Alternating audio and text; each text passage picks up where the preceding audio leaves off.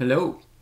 In this video I'm gonna show you how to rack mount a Focusrite Scarlett 8i6. Now the reason why I'm doing this video is because I was looking online and there aren't many good options.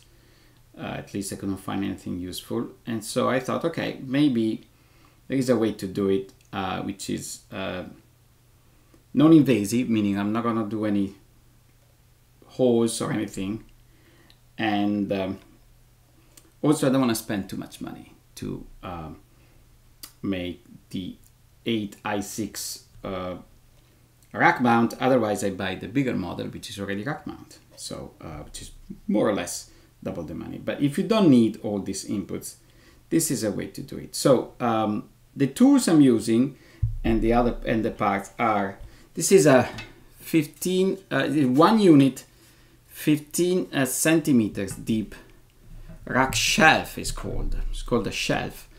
And actually I bought it on a website where they don't sell musical instruments, they sell racks for like computers and other things, which is actually turned out to be very cheap. I spent about £9 for this one.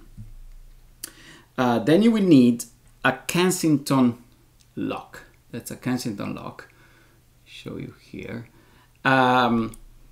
Which is gonna be useful to basically set the Focusrite in place. I'm gonna show you in a second. Don't buy the whole thing. It's just you don't need it. Just the lock, which is about, again, £8–9. You find it.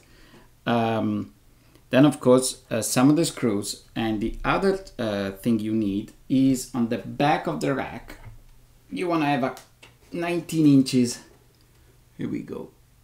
Cable tie.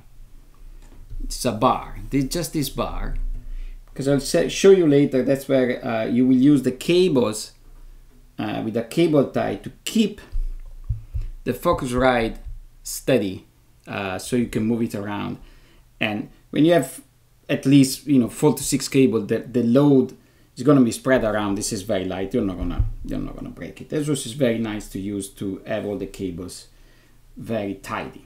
So the first thing you do is to install the Kensington on the back, which is this lock here.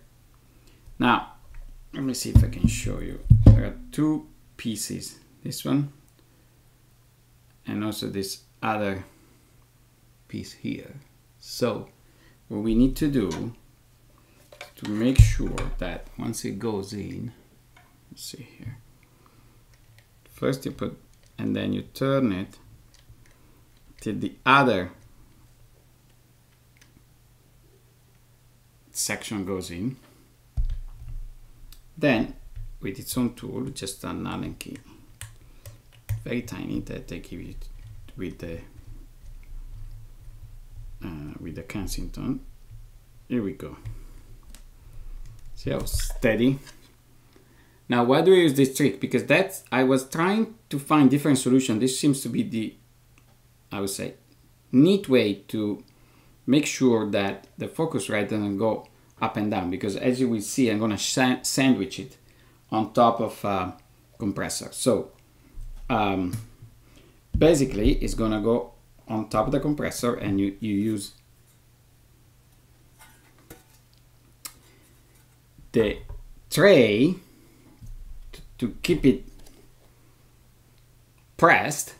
Even if you keep it pressed, it can go left and right and up and down. So that's why the idea is, why don't I use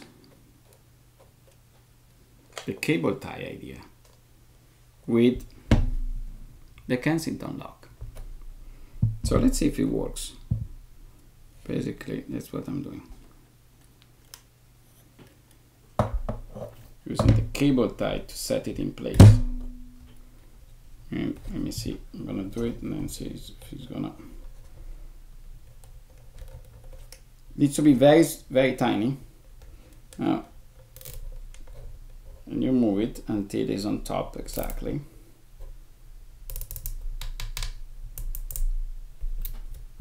Let me show you what happens here. Here we go. How's that? Now it's not going anywhere, and you will see once I put it on, this is very, very steady. So leave it for now, and then I cut it later. So what you do, now that you're ready to go, you bring your, there we go.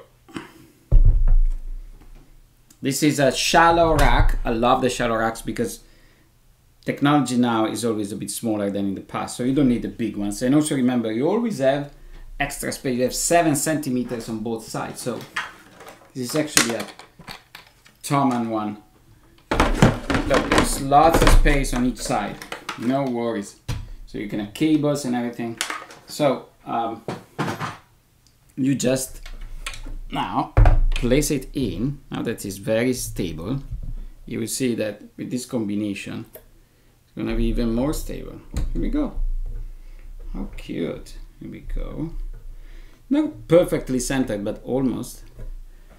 And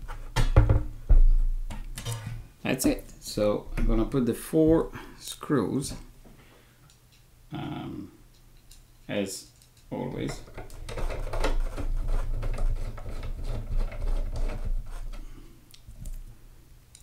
Like to do it crossing, always good to do. And now we're almost done. So it's very fast. The trick is really the Kensington. And I'll show you how the cables are going to help you to keep it in place.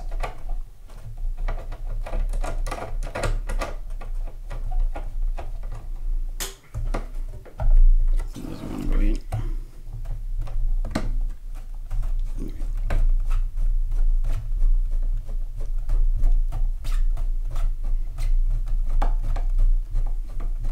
So it looks very nice. I kept the plastic because you might scratch it, so after I might just take it out.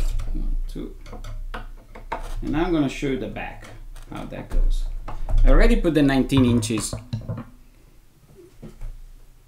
bar, and this is the back. See? Now look at this guy. It's not going anywhere. I mean, it's very stable, super stable. I mean, I'm trying. Even this doesn't move. Actually, I'm gonna use it this way. It takes the least space, and still it's not gonna move. Stable, very stable. So to make it even more stable, now it's already stable, but cables are gonna help you. So I already have some cables here with a tie.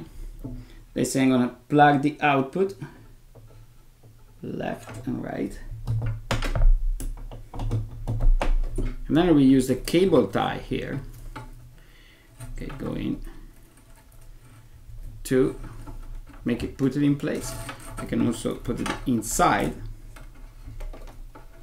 make it stay here, and I can go this way. And now, as you will see, this is also gonna help to keep the Focusrite in place. So let me zoom in now so you can see exactly what happens here. That's what I'm doing. And that's it. Done. Simple, easy. Total cost about was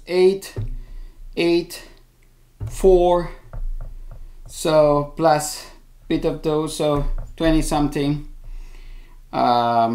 pounds, and you created a Focusrite Scarlett 8i6